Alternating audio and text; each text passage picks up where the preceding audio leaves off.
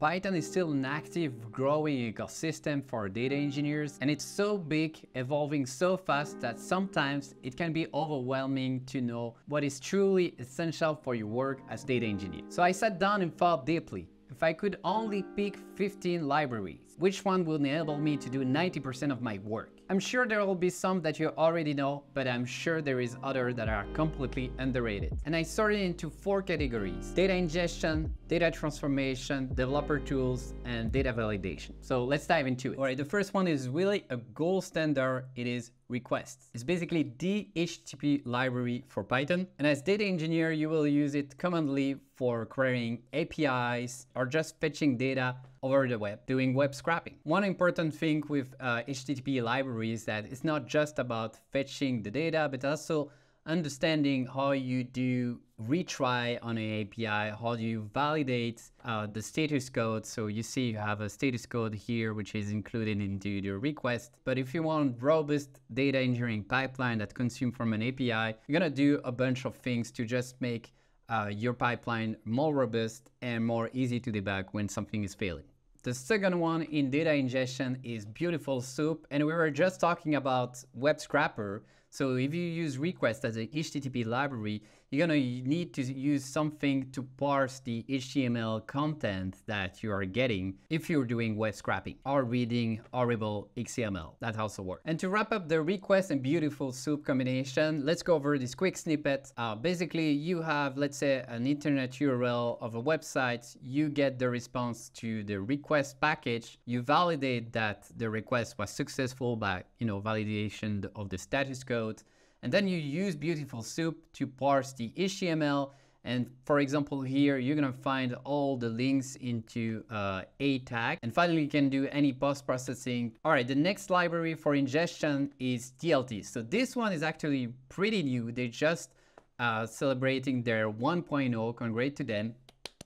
And rather than a library per se, it's even more than that. It's a bit like a framework to respect the best practice for data pipelines, ingestion, and so on. So if you go to their docs, you have a couple of source and destination that they support, REST API, databases, specific source like GitHub. And I'm not going to go in details because I could do a full video on it. But the important thing to remember is that if you're looking for best practice and a framework to do your data ingestion, this definitely deserves a look. All right, now we are in data transformation, the meat of any data engineer tool stack. And I'll start with DuckDB. For full disclosure, at this point of this video, I'm working for MotherDuck, which is DuckDB in the cloud. But to be fairly honest, I know it's biased, but I will still use DuckDB even if I'm not working for MotherDuck. But anyway, DuckDB itself is an in-process OLAP database, and it's basically kind of a Swiss Army knife.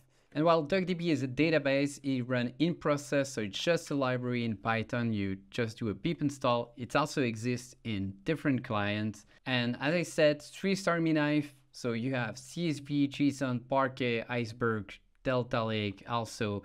And you can also query directly polars and pandas thanks to Pyarrow. We'll speak about that later. And it has also its own DuckDB file format. It's a one single file format where you can store all your tables and support ACID transaction, really efficient. And aside from the flat file, you can also use it to query directly table from MySQL, Postgres, SQLite, but directly also S3, Google Cloud Storage, and everything is included into this Python library. The beauty is that there is no external dependency. It's written in C++, and so DuckDB has its own extension behind the hood to perform all of this. DuckDB is heavily SQL-centric. They have a tons of function to make your life and pipeline easy in SQL. Again, I also work for another channel called MotherDuck, and there is plenty content around DuckDB. So if you want to dive more, just check out over there. All right, the next library I want to recommend for data transformation is polars. And if you're familiar with Pandas, honorable mention, but didn't make the list. It has more data frame approach than DuckDB, which is purely on SQL, which is more heavily on supercharged SQL. And as you can see, again, you can fetch the data from different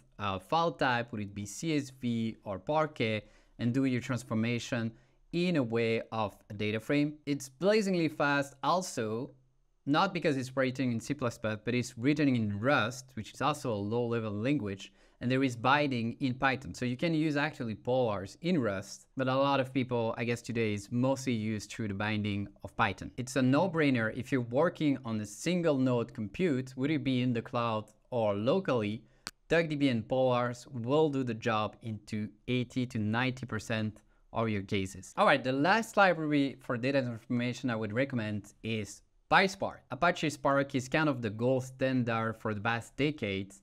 And if you have really large data set, and it's probably 10% of your use cases or even less, then Spark is a solid, mature, distributed engine. Spark is written in Scala, but nowadays the performance on the Python API, so namely PySpark, is really great and you won't see the difference for most of the case of your workload. Note that at the opposite of polars or DuckDB for the processing engine, it doesn't make sense to use PySpark on a single node. So usually you're gonna need a Spark cluster either working on AWS EMR or Databricks itself. And like polars, it's really data frame oriented. You see, if you're all again familiar with any data frame library, would it be pandas or polars, you feel pretty much at home. All right, let's get into the developer tools now. And the next library I want to talk is Loguru.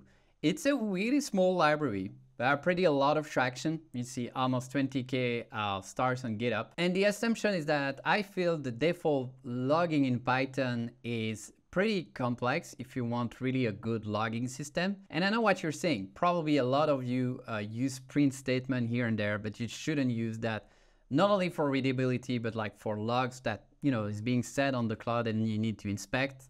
You cannot query those logs if it's a print statement. If you want to filter by, you know, importance, debug mode, info, error. And basically Loguru, what it does is that, as you can see here, let me zoom a bit. It is really easy. You just do from Loguru, import logger, and you have a beautiful logger ready out of your, by default.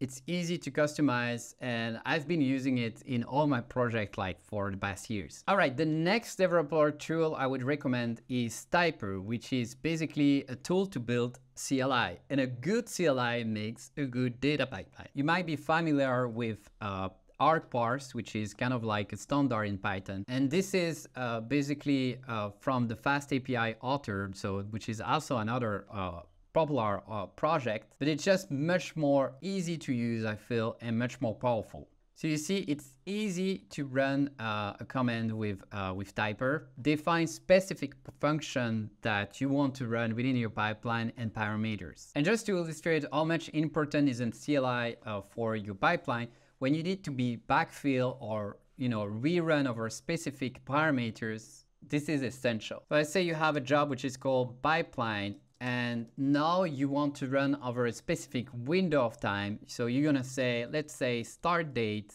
and you give a given start date and end date.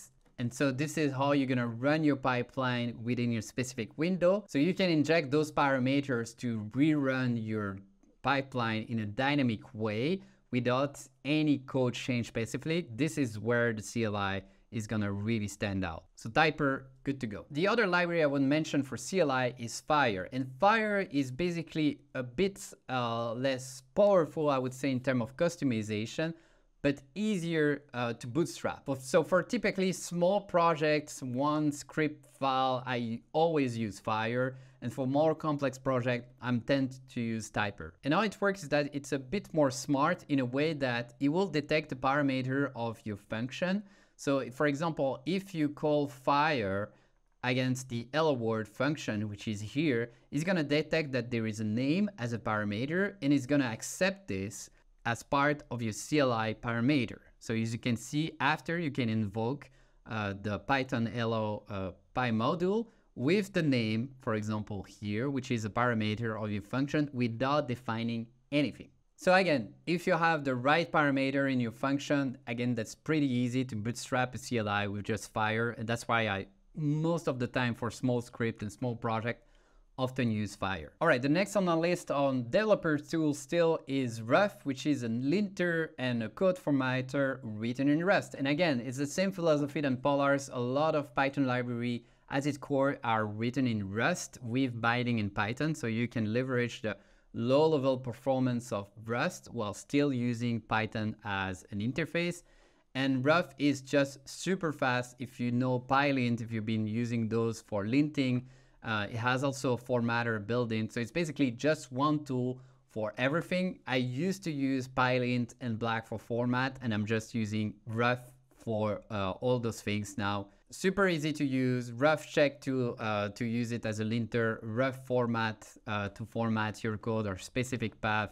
You can use it as pre-commit, yada, all standard. Really good library. The next one is testing. So writing unit tests, integration test, end-to-end test, everything I've been doing forever in Python is using Pytest. It's also kind of a gold standard. It has really nice view on the execution, and you can see where your test is failing. And what I really like about Pytest is that it has a collection of plugin lists. So I've been using some of them, but you see the list is actually huge. But for example, here Pytest compare, it's a plugin for comparing call arguments. That's one is also, I've used it in the past. So yeah, really plugging for a lot of things, which makes just your testing case easier to write and more robust. All right, the last one in developer tools is all about security and secrets. So that's why Python-dotenv come into play. And the goal here, basically, when I work locally, I always use a .env that I'm not committing, right? I'm adding it to the git ignore to make sure it's not being committed to GitHub. And I pass all the variable I need. Would it be secrets? So API credential, or sometimes just some default parameters I want to put there. And you can see that it's super easy. You just do from .env import lot.env. You can load all the .env from the file, and they will be available as an environment variable. You can use after the standard OS library to access the environment variable. Working like that with your credential and secrets from the start as you program makes also just easy when you start to deploy to the cloud. Because typically, either you're using a cloud secret manager, but often there is a lot of environment variable that's just being populated at the runtime. And so if you have this, you can just keep the code the same without changing anything. All right, so now we dive into the data validation, and one of my favorite Python library for that, and just in general, is Pydantic. I feel it's totally underrated. And if you're familiar with data class, it's basically a super data class. So it's a way to validate all your input data to a specific type. So as you can see here on the basic thing, it can remind you a data class, right? I'm defining a delivery with a certain dimension and timestamp. But there is a ton of type built into Pydantic. So even if you want to validate, for example, an HTTP URL, they have that built in. And here, for example, there is the example how to use a validator. So for example, validate user passwords. You can do a lot of validation within your Pydantic model that makes just the data validation much more strict and precise, I would say, and therefore your pipeline just more robust. Next one on the list is Pandera, which basically enable you to type your data frame. And the problem is that whenever you pass your data frame to different function, you're usually gonna just pass, pound that data frame or a Polos data frame, and you cannot really type that to validate your data frame. And that's where Pandera comes in. Here it's an example using pandas, but they also support polars, and they also support Pydantic model to define your schema. And as you can see here, I define a specific schema for a data frame, and then I'm calling this schema through the data frame to validate if the data frame respects that schema. If you're a bit confused on how Pydantic and Pandera work separately, you can think at Pydantic to validate single Python objects. So typically if you're consuming, event by event from an API, Pydantic is much more into that. But at a later stage, you usually combine those into a data frame that you're gonna type, or you're reading from a specific file, let's say CSV or Parquet. There, that's more the data frame approach. And this is where Pandera does help. All right, the last one I think you should be aware, but we might not be using it directly, is Pyarrow. And the Pyarrow is kind of the arrow in backstage. It's kind of a standard to represent in-memory data for analytics purpose. So that's why, for example, tool like DuckDB can read pandas or polars data frame directly without any additional copy, thanks to Pyarrow. All those data frame library, pandas, polars, are supporting Pyarrow backend, which enable them to talk to multiple systems. And so again, it's not something you're gonna use directly unless you want to type specifically a Pyarrow data type. So this is how I use it. Sometimes I'm converting pandas or polar data frame to a DuckDB model, going to Pyarrow, and I'm defining explicitly the schema, but it's not something that you're gonna use for compute or transformation directly. But it's really important to understand that it gives a lot to the data community for integration, so worth to be aware. All right, that's it for those 15 libraries. I'm curious, what are your 15 libraries if you would have picked only 15 in the Python environment for your data engineer work? Which one would be? I'm also curious which one you weren't aware and which one you would like me to do a deep dive. I'll see you in the next one. Take care.